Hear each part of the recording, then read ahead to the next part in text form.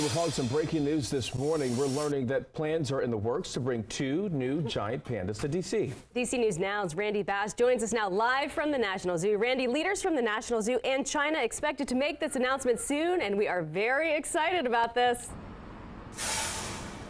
Yes, 2 new giant pandas are already on their way here to D.C. Those plans are underway. A 2-year-old male panda named Bao Li and a 2-year-old female panda named Qing Bao will be here living at the zoo where 3 giant pandas used to live just a few months ago. It's been 7 months since those last 3 giant pandas left the U.S. here from D.C.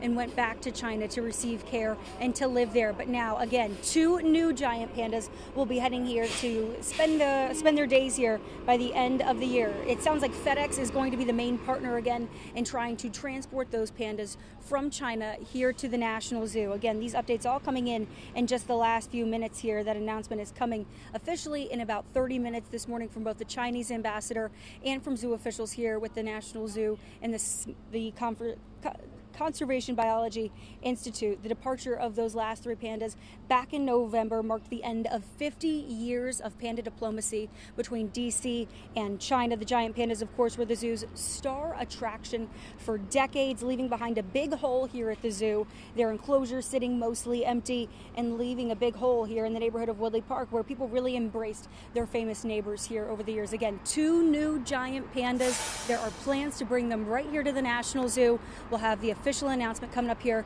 We'll bring it to you live right here on DC News Now. Live in Woodley Park, I'm Randy Bass. Send it back to you. All right.